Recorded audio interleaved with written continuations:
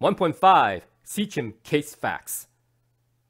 International Biopharmaceutical Company and University of Texas MD Anderson Cancer Center entered laboratory research agreement with financial and technical support from Xechem for cancer drug development.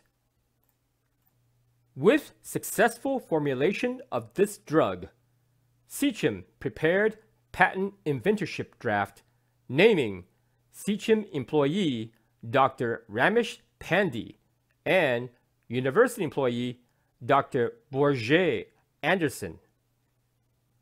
The university objected to Pandey as patent co-inventor, thus only filed Anderson as sole patent inventor with U.S. Patent and Trademark Office on 28 June 1996.